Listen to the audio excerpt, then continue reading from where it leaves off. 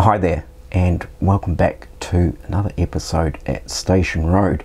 Now today we finally carry on with some further scenic modelling around the branch line station area, and it's kind of well overdue, and if it wasn't for such things as the Binley Mega Chippy model disrupting my schedule, then it's been work and a whole bunch of other stuff as well that has taken up my time. So the plan is really to make some form of progress in this area and try and get a little further ahead.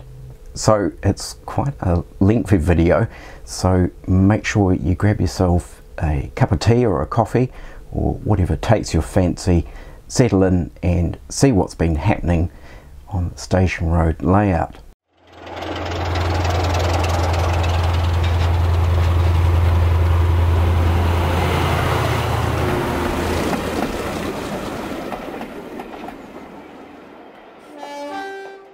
So there's quite a bit to achieve in this area, and I'd really like to make a good solid dent in the Scenics and finishing things off probably from this point through to sort of here really. The town scene and the street scene, that's another project really. But just to rattle off what is needed here, finishing off this industrial area, I really want to bed this down, create some weeds around here, do a little bit more weathering to the cobblestones. When we get to this point here, I've got some little bits of leftover fence which I want to pop in here, which was from the Binley Mega Chippy model that I recently built. Then we've got these embankments that need scenic treatments, and finishing off these lower retaining walls in here. There's also some finishing off to do with the station building as well, and I'd really like to be able to get into this area here and actually build this little bit of hillside up that's going to wrap around and come out across these tunnel portals here.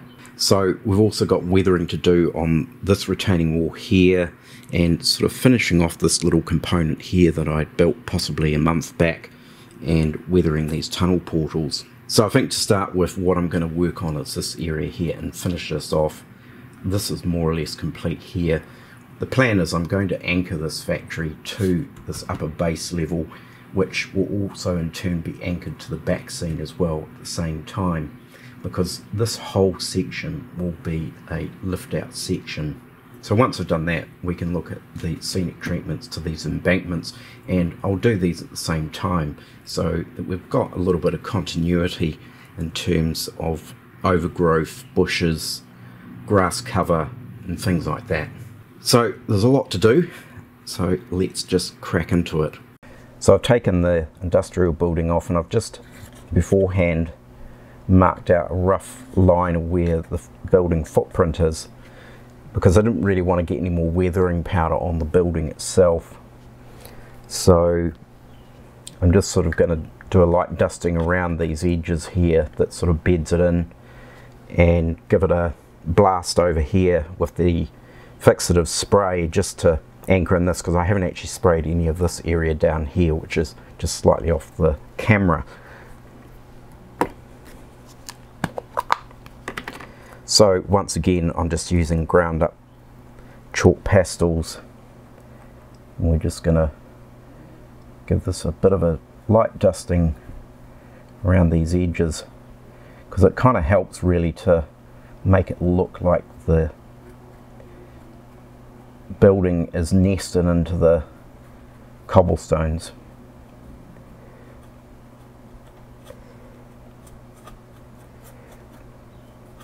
I'll also be adding some more weeds around the bottom edge of the building as well.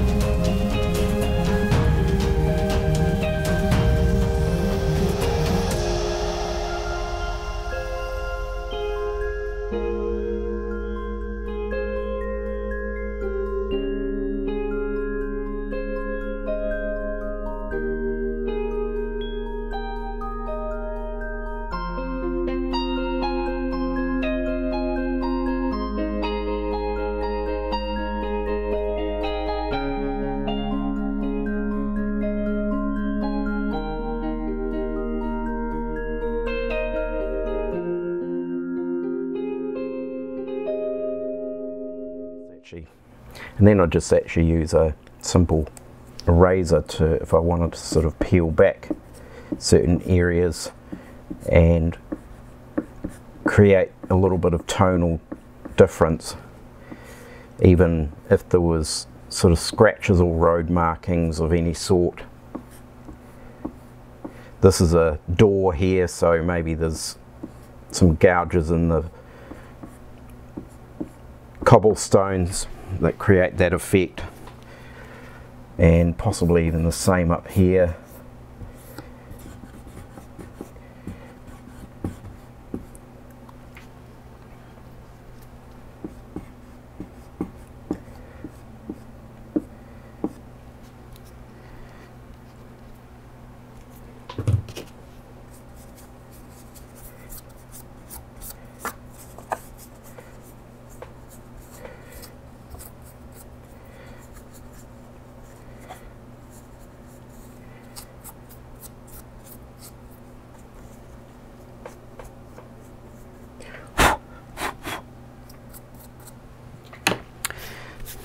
So I think that should do it. We'll just check with the building and just see how it looks.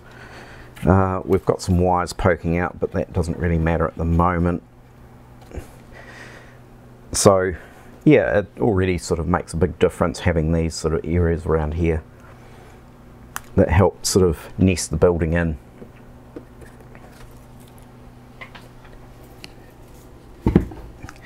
So we're going to give this a blast with some clear matte spray, and I think I'm probably actually going to cover up the back seam because I don't really need to have the spray over that, because if I do, then I'll have to spray the whole back seam, which I don't really want to do because this is really nice and matte. So the matte clear spray is now dry, and it'll be a case of anchoring this into place. Now the reason I'm doing that is really then this becomes one single unit that can be lifted on and off the layout. So there's some small holes down here which I'm going to feed the wires through because there's a little bit of lighting in this building, and I'm just simply going to glue it in place with PVA glue. So we'll see how it goes.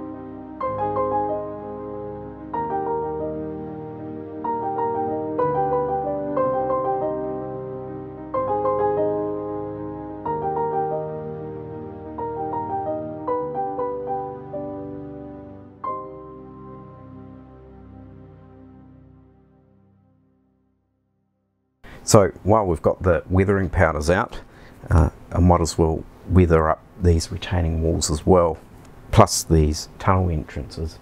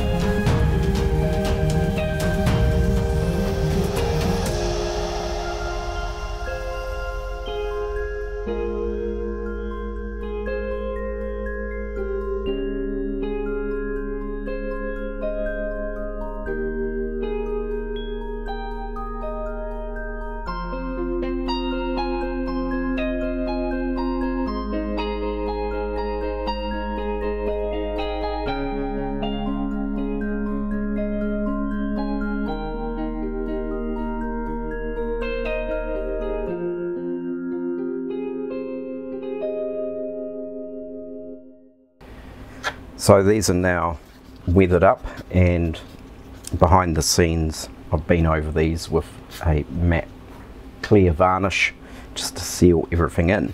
So now we can actually get on to doing the first of the base layers of scenic material on here.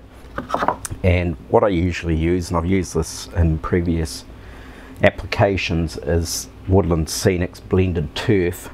And then also I've got a kind of a scrap bin, which is a mixture of soil and some other turf materials which have been excess from previous projects, so I'll be scattering some of that. So the idea is I don't want to have a uniform base layer on here, sort of want to make it patchy. So the theory is that in certain places where the static grass is thinner, you'll see some of this showing through. So just using the standard old PVA glue for this one, and spread with a brush, and I'll sift this stuff on so we get a nice sort of even spread.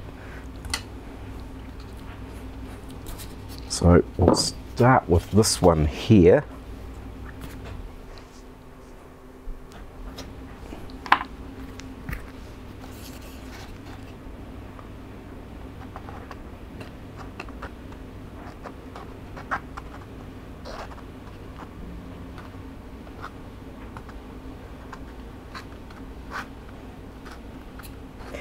Now, as I've mentioned before, it's great being able to work the layout or construct the layout in such a way that these components can be taken off and scenic materials applied off the layout, so you don't really have to worry about too much mess or scenic material getting into other parts of the layout.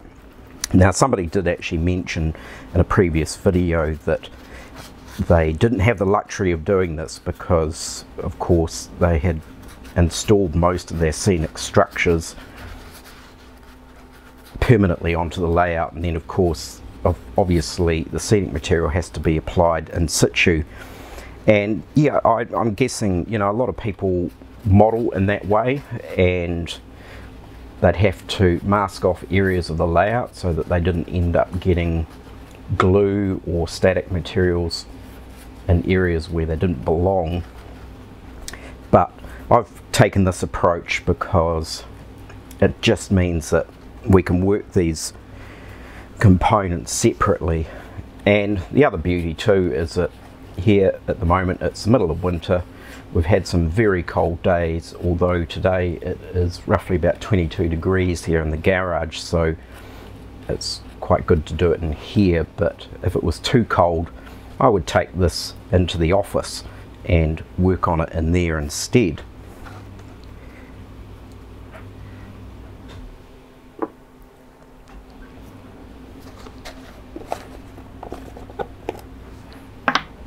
So we'll start with this Woodland Scenics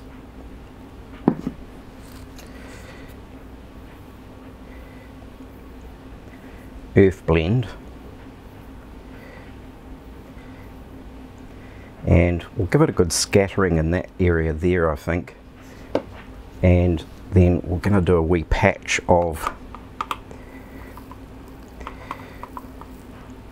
a more sort of dead material, I guess that you might call this. And back to this.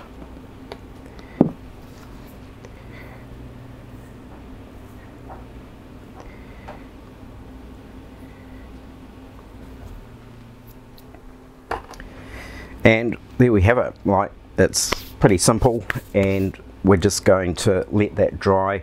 I might sort of pad this down a little bit so that we get these materials really sticking into the glue, so we'll just sort of quickly press it in, just very lightly.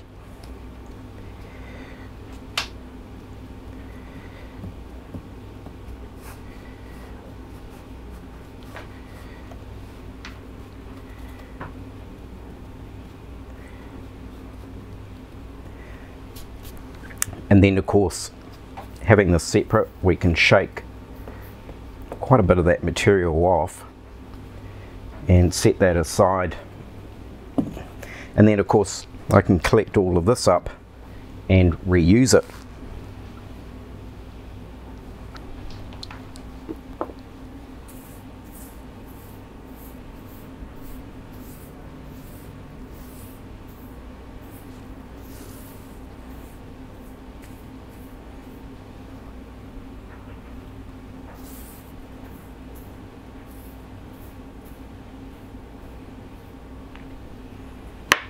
And of course this pile here now will end up in our scrap bin.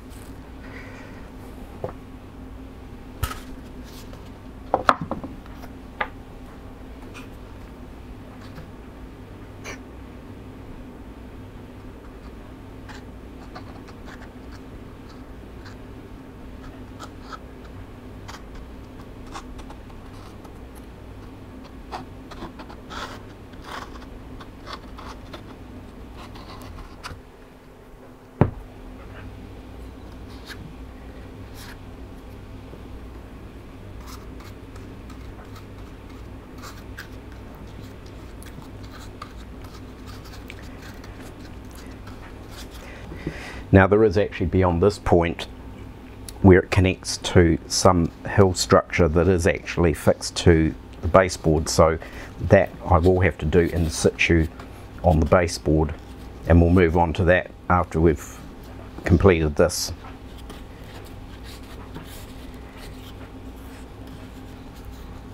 Now there's a bit of a gap running around here at the top, but that's not to worry about. That'll be where overgrowth and bushes and so forth will be applied.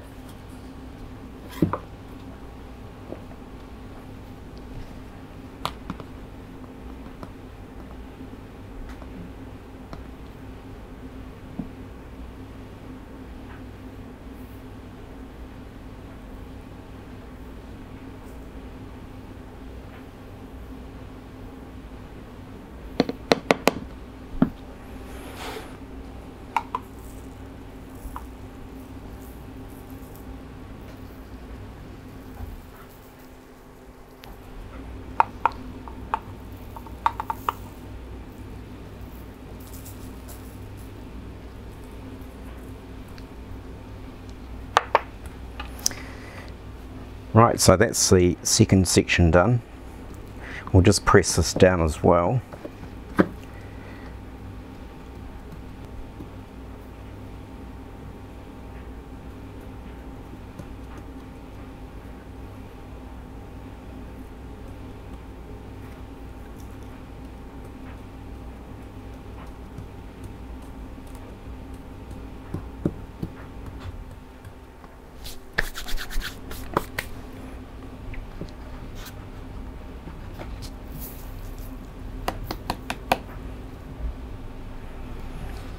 And there we go, there's our ground cover completed.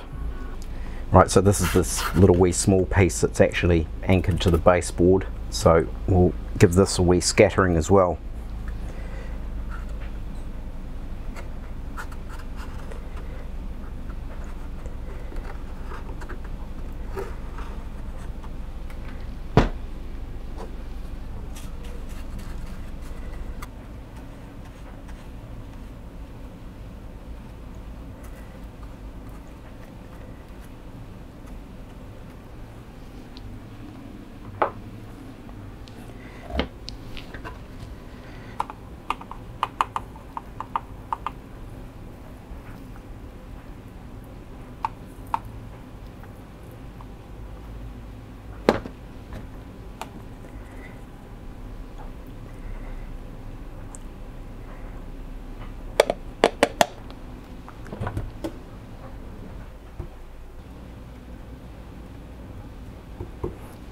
Now obviously in this area we'll just have to hoover up the excess. So with the base scatter now complete and we're actually now into day 2, this has been given a good opportunity to dry out, and I've just quickly put this back into place just to see how it's looking, and also actually just simply to compare how it was before I actually began. So as you can see, the weathering is all complete around here. And what I've actually done is I've done a little bit of further weathering to the base of the station building. So we've got these sort of faint soot marks coming up the wall of the building, and also a little bit of grime and filth running around the actual base of the station itself. So another aspect that I've also completed is the stone capping on the walls here, and then I've also done a little bit of light sort of weathering to these lower retaining walls. So I guess you can also actually see from this vantage point where the industrial area sits, and behind there of course our street scene has been lifted up, so you can get a good idea of how the track actually works underneath here. So the next step that we're going to move on to now will be applying the first sort of series of static grasses, and then also sort of overgrowth and that type of thing. So we'll start with this embankment first, which is the one that leads up to the industrial area. So the plan really is to not completely cover this in static grass. So up at this end where the station is where I really want it to be quite overgrown with brambles and bushes and things like that. Maybe a little bit of thinning out up at the top edge where the other retaining wall is, and another sort of cluster of brambles and things down at this end, and then possibly quite a overgrowth of brambles along the bottom edge. So the impression I'm trying to achieve is a very unkept embankment that's been left to run its own course. So for the base scatters I'll be using some watered down Mod Podge, which is in here, and then I have a selection of static grasses. I may not use all of these static grasses, but it's just a case of sort of seeing how it goes. So I'm going to start down this end, and I'm actually just going to use more of a short static grass, and this is a straw Pico static grass. Now I've not had much luck with this in the past, this static grass, but we'll see how it goes. I really sort of want to try and persevere with it if I can and use this stuff up. But essentially this is going up at this end, and then of course there's going to be bushes and brambles on top or around the edges, so a reasonable amount of this may actually well be covered up in the end. The issue I've had with this particular brand of static grass, the Pico static grass, is that it's notorious for clumping into balls, and it just keeps seem to doing it, so it sort of has to be busted up. If I don't have any luck with this grass, I will give up on it and move on to something else.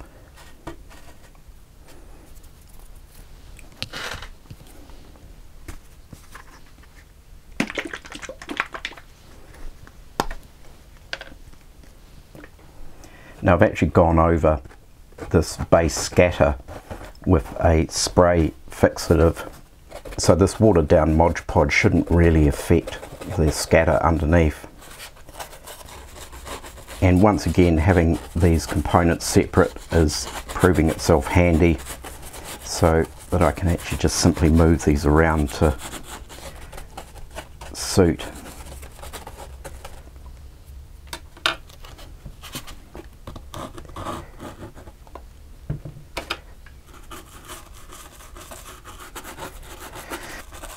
I have to say that this particular aspect of modelling I do actually find quite challenging, and it's not really so much the actual technique or the application side of it.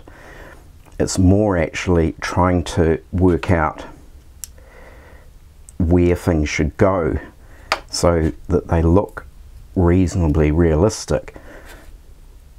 And no matter how much I look at photographs or videos and what other modelers have actually done, I still actually find it quite challenging.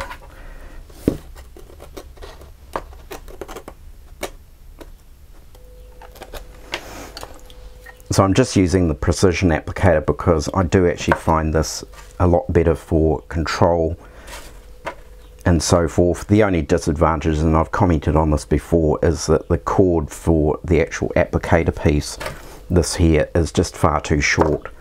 It's a design flaw that I'm kind of hoping that maybe World War Scenics, because although it says Pico on here, it is actually a World War Scenics device, that they may have actually decided to make the cord on this a bit longer, because unfortunately you sort of have to drag this box around with it. Although I have a funny feeling they may have actually changed this or upgraded their precision applicator to a different type of device.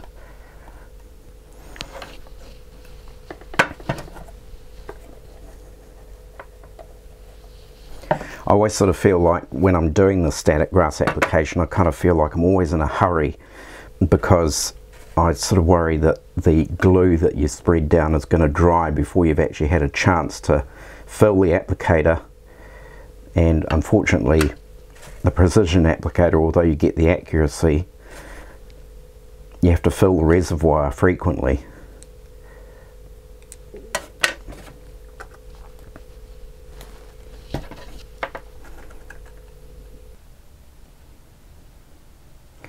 So we're sort of getting a reasonable amount of grass coming out of this applicator with the Pico static grass. It just sort of takes a little bit more work. It really doesn't just flow as nicely as some other grasses do.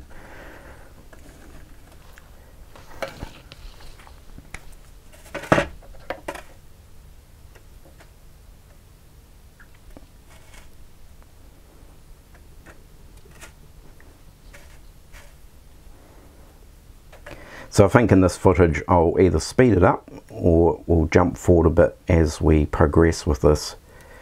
It's one of the other things too that I have to consider, is you can't pack the reservoir too much, or otherwise it just simply won't come out.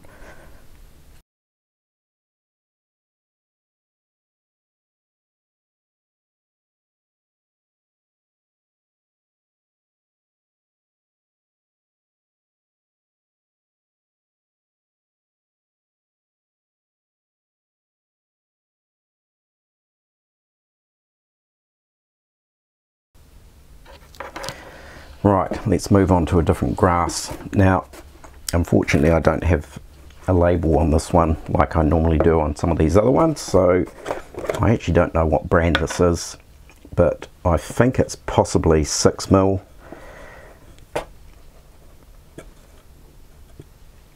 It's quite a nice blend, this one, and of course it doesn't clump like the Pico grass does. And I'll just be doing this in some very select areas.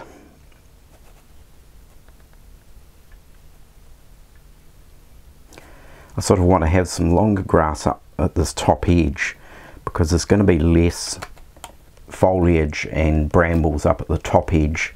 I kind of feel like up against this retaining wall where the industrial area is.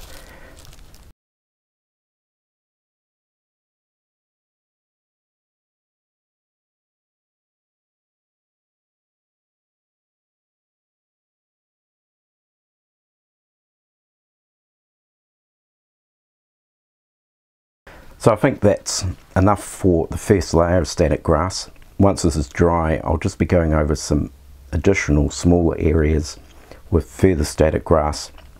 And I'm going to try another different method, because I seem to always like experimenting, and that is to use a matte spray varnish to apply additional layers of static grass and just see how that goes. So I'll move on now to the other embankment and get that first layer of static grass down.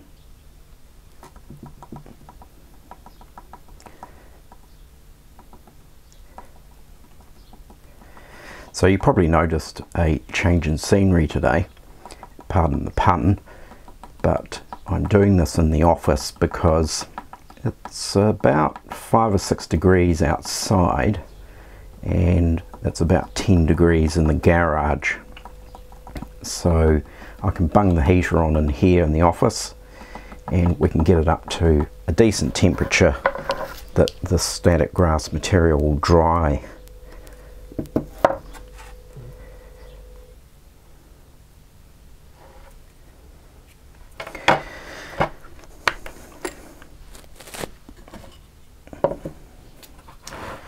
Right, so we'll leave it there for the first layer of static grass on the other embankment, and as I mentioned before, what we'll do is wait for this to dry and then we'll go over with a second layer of other static grass materials.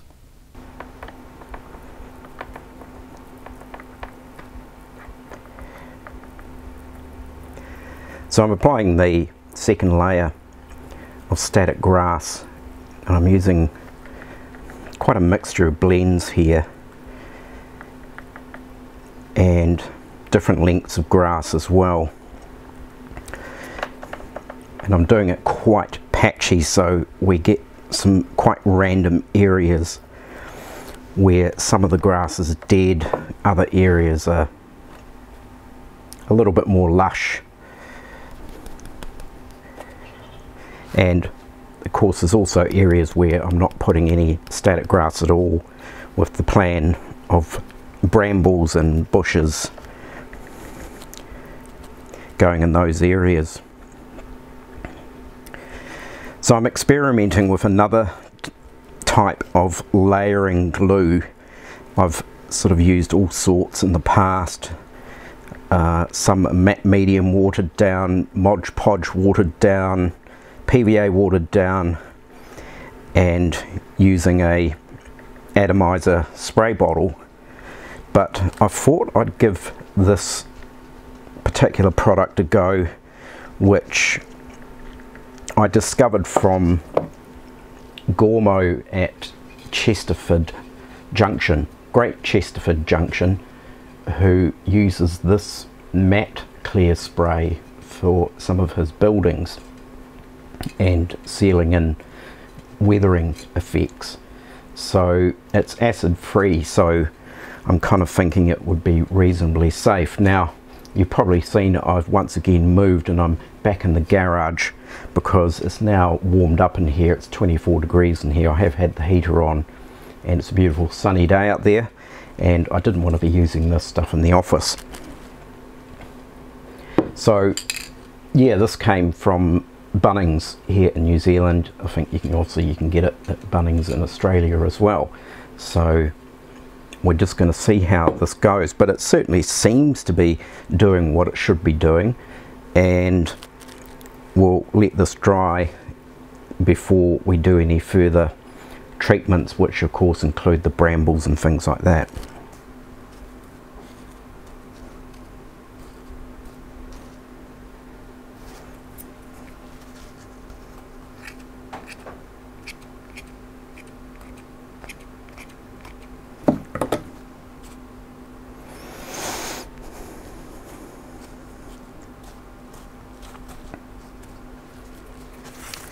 So what I've been working on just here is the base for sort of brambles, gorse, and more dense sort of overgrowth. And what I actually use, and it's really simple, is this felting wool, which you can just tease and pull apart. It does actually come in a varying number of colours, and I just pick it up from the local craft shop. So this is just basically to get the structure of the bushes and brambles,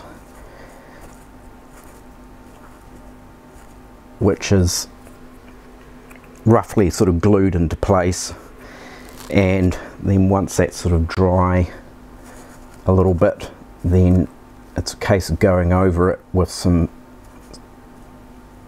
clear spray, and I might use the same spray that I use for the static grass, and sprinkling over various different scatters, and yeah, it looks reasonably effective. So I'm not completely covering the areas, but I'm sort of placing it where I sort of think maybe this kind of stuff is going to kind of be out of control and get rather bushy.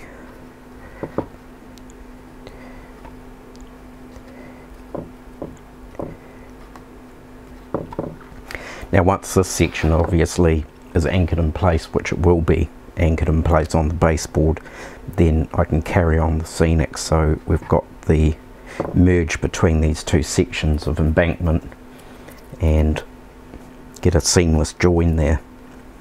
So I did this method on the Scenic section of the fiddle yard on the embankment there, and it came out with reasonably good effect. And of course the other great thing too is that when you initially glue it down, you don't need to be too worried about stray bits poking out, because before you put the scatter on, just a pair of scissors and you can trim it to however you want it to be shaped. And I'm just gluing this material in place with dabs of PVA glue. All it needs to be is enough just to hold it in place, because once you actually go over this with a clear spray and put on the scatter and that helps to almost kind of solidify it, and it becomes really quite solid.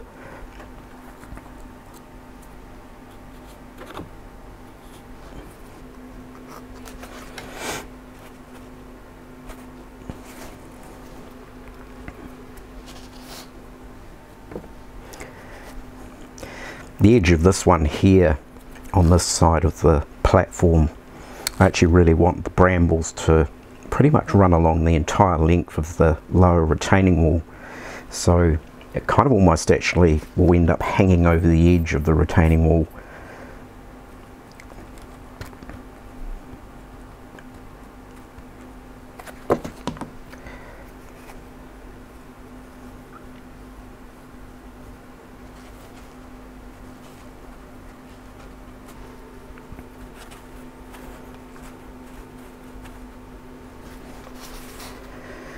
So we'll let these dry a little bit, and then we'll come back and add some scatter to the top of them.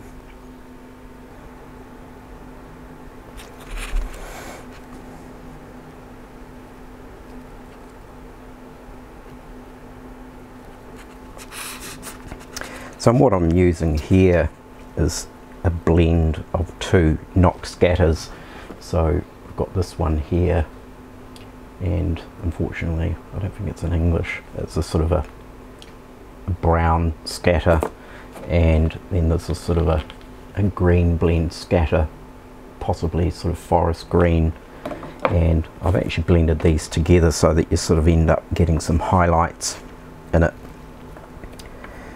And just using the spray that I use for the static grass, and just concentrating the spray on the actual bramble material here.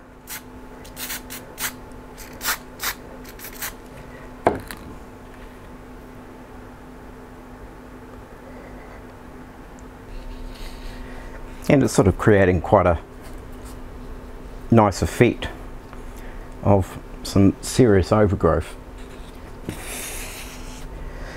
So that's our brambles in place, and I'll be probably adding in just some other random sort of bushes which I'll dig out from my Scenic supplies and place these in here as well. So we've made a bit of progress, and at this point I think I will call it a day for this particular episode, otherwise it's just going to get horrendously too long. But as you can see, we've added in a few sort of more tree-like bushes or overgrowth through here, and tucked away in the corner up here we've now got this little bit of wooden fence and completed the end of the retaining wall there. So these sections here are now anchored in place, and that section there I've still yet to join the embankment onto this upper industrial area. So once that's done, then this whole piece will actually lift out. So looking back at where it started off, it's certainly coming together, I think, reasonably well. There's still a lot more to do in terms of finishing off, like I want to add in some kind of floral blossom type scatters, and of course at some point some ballasting. I can probably actually start thinking about that for this particular area, because I know now that I'm happy with the track work, and once I've come to that conclusion, then I sort of feel confident about ballasting it. So I didn't quite make it to this area here where I was sort of hoping to get this hill formation continuing on, so that we shall do in the next episode.